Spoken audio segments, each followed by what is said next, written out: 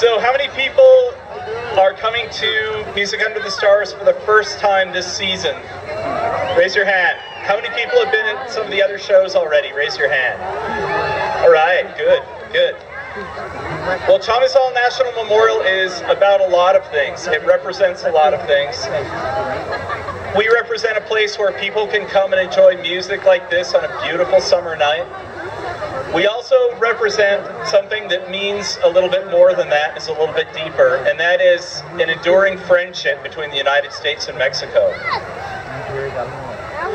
So the way things happened here, the reason that Yellowstone National Memorial is here is a long, long time ago, 150 some years ago, 160 some years ago, there was a treaty between the United States and Mexico, the Guadalupe Hidalgo Treaty, and it set the Rio Grande as the border between our two great countries, between the countries of the United States and Mexico.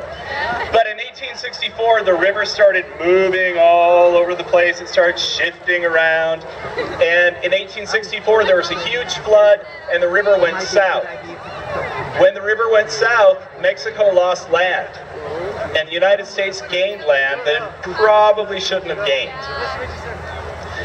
As years went on, the Mexican government complained to the United States government. The United States government said, oh, we'll take care of it later. In 1911, we had a big meeting between Canada, the United States, and Mexico.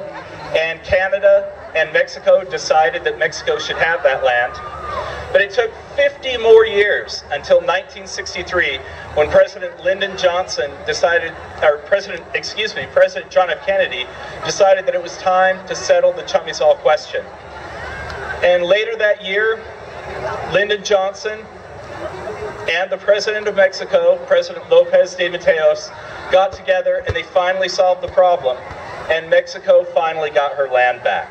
After 115 years of trying, Mexico finally got her land back. Now the reason we're here is that this park was created to memorialize that. That's why we're called a memorial instead of a national park, although we do belong to the National Park Service. Now people come here from all over the world. They come here from Spain, they come here from Mexico, they come here from South America, all over the United States and Canada. They come from Europe, and they even come to from Asia to learn about the history that happened right here in El Paso and Juarez. I'd like to invite everybody to come back to the Chamizal again, to not just come here for great events like this, like Music Under the Stars, but to come back and visit us in the Visitor Center and learn more about your national park. Now, on a personal note, this is my last Music Under the Stars. I'm moving, I know.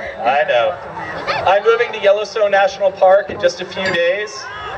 Yeah. But El Paso, I want to thank you for being, and I've lived all over the world. I've lived in Europe, I've lived in Hawaii, I've lived in Alaska. This is the friendliest place that I've ever been.